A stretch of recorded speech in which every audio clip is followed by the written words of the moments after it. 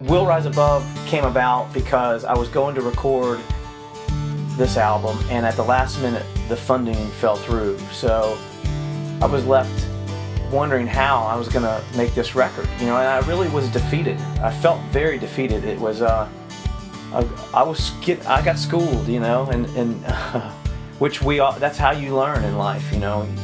Friends had told me about Kickstarter.com, where you can reach out to your friends and family and fans and help raise money for your album. It's a wonderful, wonderful platform that I'm old school, you know, so I wouldn't have thought of something like this. 80 days and a lot of love from the fans, and I got the money to go record this record out in Los Angeles.